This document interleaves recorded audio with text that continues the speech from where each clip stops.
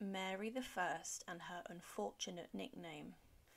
Mary the First reigned for 5 years and had over 300 Protestant heretics burnt at the stake in what is known as the Marian persecutions. This act earned Mary the nickname Bloody Mary. But is that fair? Her own father, Henry VIII, had 81 people executed for heresy, and her half-sister, Elizabeth I, also had a multitude of individuals executed for their faith. So why does Mary get an unfortunate nickname linking her to religious persecutions, but her father and sister do not?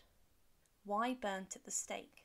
Well, it's important to know that the crimes of heresy were considered by all of early modern Europe to be an infection of the body politic that had to be erased so it did not poison the whole of society. The punishment for heresy was not only death, but a total destruction of the heretic's body to prevent the use of their corpse for relics. Mary choosing to have the heretics burnt was standard practice for the time. Maybe Mary was given her name because she was too obvious. Religion could be disputed, but unlike Mary, Elizabeth I would convict those found to be practicing Catholics by training as priests or sheltering them, were convicted as traitors and punished accordingly by being hung and quartered. The idea being that, as I've previously mentioned, is that individuals could dispute religious belief, but no one could ever agree that treason was acceptable. If we can hold one person to account for Mary's reputation, then it could be John Foxe, the Protestant martyrologist.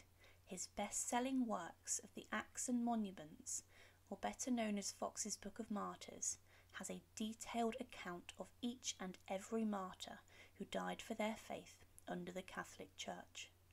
This book was first published in 1563 and is known to have more than 4 editions.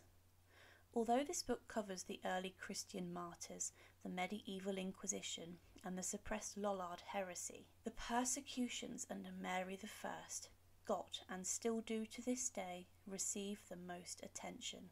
The first edition of the book includes 30 out of the 57 illustrations depicting the executions under Mary I's reign. Whether Foxe's sources were accurate or not, his book certainly makes it hard not to feel emotion towards the Marian martyrs, especially the bishops Hugh Latimer and Nicholas Ridley. Then brought they a faggot kindled with fire, and laid the same down at Dr. Ridley's feet, to whom M. Latimer spake in this manner: Be of good comfort, Master Ridley, and play the man. We shall this day light such a candle by God's grace in England, as I trust shall never be put out. As the fire took hold, Latimer was suffocated and died quickly, but poor Ridley was not so fortunate. The wood burned too furiously against his feet, and so he writhed in agony and repeatedly cried out, Lord, have mercy upon me. Intermedley this cry, let the fire come unto me, I cannot burn. This book, first published 5 years after Mary's death, became the basis of the folklore for the English Reformation.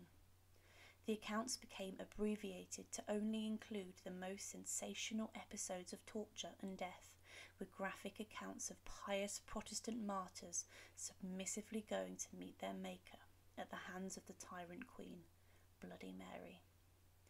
Thank you for watching, and to support, please subscribe to Her Remarkable History.